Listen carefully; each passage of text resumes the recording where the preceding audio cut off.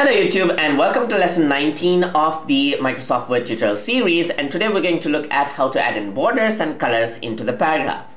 So you can see that now I am selecting this paragraph, and if I were to go over here onto this section, you can see that I have borders and I can also choose colors, as you can see.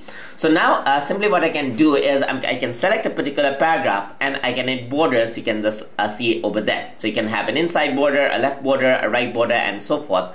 So you can see that the paragraph spacing actually does not affect this at all.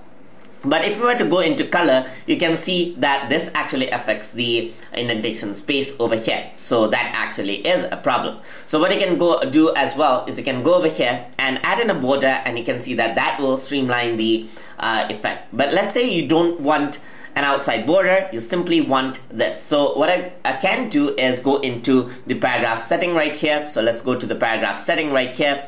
And in the top part, you can see that the before space is actually 21 points right here. I can set that to 0 points just like that and press OK.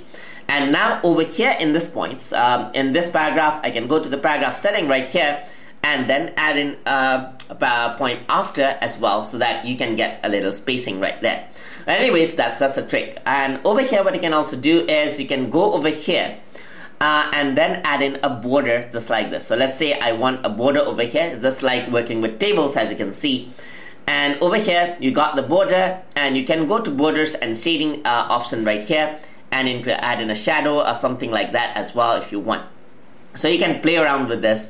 So you can have none as a shadow, you can have a shadow or something, you can have a 3D effect and so forth. And you can choose the color of the border as well and the size of the border itself and press OK. And you can see that this actually affects the overall design. And you can see that you can easily make creative designs, like if you want to create something like points to remember and so forth, then you can actually use this setting to quickly create a design in your document. So that is how we can add in paragraph shadings and borders inside of Microsoft Word. Hope you guys learned something as always, and as always, please like, comment, share, and subscribe.